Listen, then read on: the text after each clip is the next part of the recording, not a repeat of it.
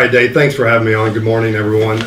Yeah, we've been doing this for 7 years. This will be our 7th year to put on a men's conference. And the main reason for it is to just kind of get men involved in their faith. You know, one of our goals with the North Texas Catholic Brothers for Christ is to get brothers living their faith every day, to be leaders of their families, to be the leaders in the world. And the more they can do that, the more we can motivate men to do that.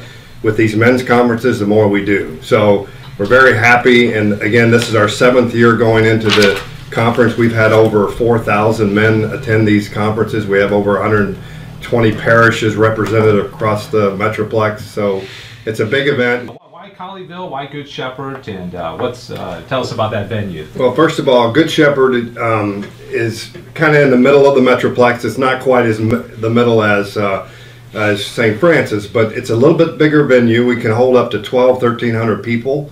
We have plenty of parking. We just finished our facilities at Good Shepherd where we can hold more and bigger events. So we're very excited to have people come into Colleyville, and Father Richard has graciously offered to let us do it there this year, and we're really looking forward to it.